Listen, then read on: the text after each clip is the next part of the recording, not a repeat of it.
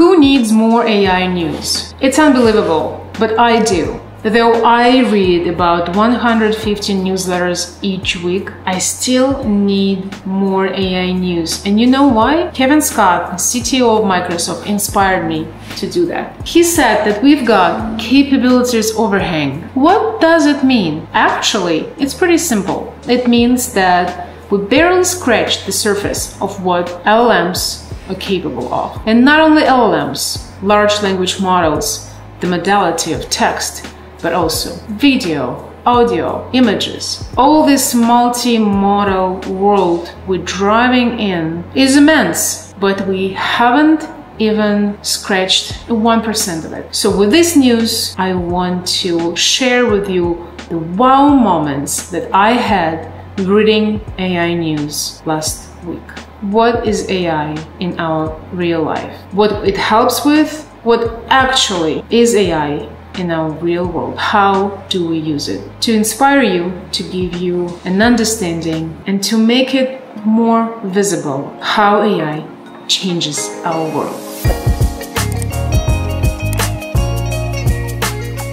Let's start. The first news is also from Microsoft. And I think that this session, led by John Link, chemistry lead in Microsoft, was highly underappreciated. You know what they did? John Link revealed a breakthrough coolant discovery by AI in just 200 hours. They not only discovered this new coolant in under 200 hours, they also took it and implemented it in the real laboratory. Why this coolant is also so special? Because it's PFAS free. And it means it is free from forever chemicals, often used in electronics coolant. We took one of the most promising candidates and synthesized it. So we can see there my coolant, and we dropped a standard PC in it, and it's running Forza Motorsport.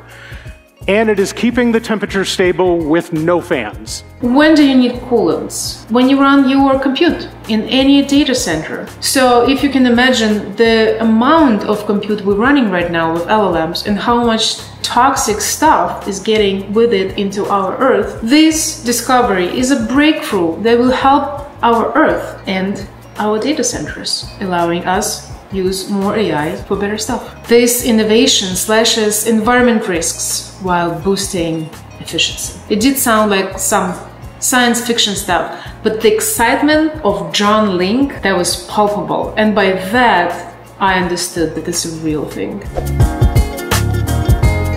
Now to Google, which also had a conference last week, Google I/O. They introduced AI mode. And if you imagine how much you interact with Google, how much you interact with Gmail, how much of our lives are in this browser and all these products. Now the AI mode actually connects everything together that Google provides, and also it makes search, it brings search to a different level. Let me show you. So AI mode, ask anything. Turn this experiment on off. Yeah, it's on. Okay, try AI mode. So if I plan a trip to Massachusetts, somewhere around Green Mountain, with my 5 kids and my husband for a soccer tournament, what should we do and see around, considering that I have 4 active boys and 1 toddler girl, right? Yeah. So here it is. Kicking off 10 searches. It sounds like you have an exciting trip planned to Massachusetts, that's right. And it gives me a few suggestions where to go. Kid-friendly attractions, family-friendly restaurants, perfect. And the farms with you pick fruit.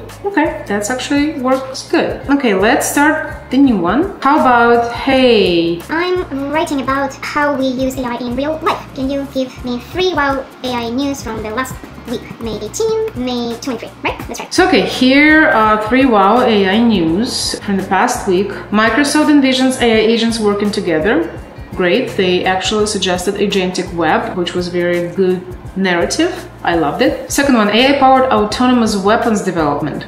Palmer Luckey, the founder of Oculus, is now developing AI-powered autonomous weapons for the US military. I don't really like such news because we haven't yet seen the actual build stuff, right? It's just that it's under development. When I'm thinking about wow news in terms of implementation of AI, I want to see how it works now today. And the first one is a Grok chatbot spreads misinformation. I think this is actually news from last week. So it gives us something, but knowing much more about AI, I would say this is not really the most wow news from the last week. Users can now engage in multi-step queries with contextual answers. However, with ads being integrated into AI responses, questions, I have questions. Will this enhance user experience or compromise the purity of information? Recently, before AI, we've seen that Google search, because of ads, became not really unusable, but a lot of people started using it less. With AI mode, with the capabilities of AI, you can receive all the information possible. So how will they deal with ads? That's a great question.